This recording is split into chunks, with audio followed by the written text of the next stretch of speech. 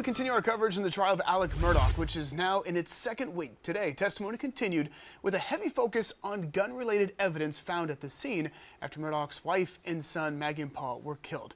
Maggie and Paul were found violently shot to death at the family's hunting property in Colleton County back in June of 2021, and Murdaugh is charged in their deaths. Murdaugh's legal team took every opportunity to try and get certain evidence thrown out. Fox Carolina's Grace Runkle has more from Walterboro tonight.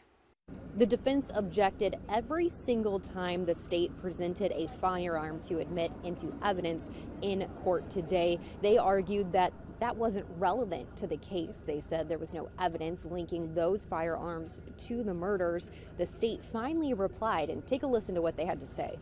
It is very important to show the extensiveness of the investigation that was done, particularly as it goes to firearms, and there were multiple guns that were tested, and there will be an analyst list here later to show how those guns were tested and what the results of those. So admitting these guns into evidence to show the extent of what was tested is very relevant, Your Honor.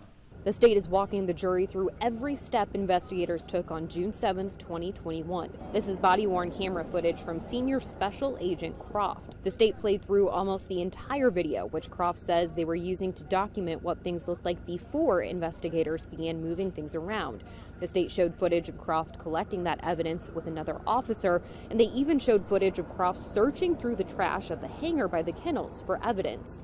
In the video, you could see him pulling out empty ammo boxes and a credit card statement. One of those transactions was circled, and it was a purchase made at Gucci for just over $1,000. So both that credit card statement and those empty ammo boxes were also entered into evidence.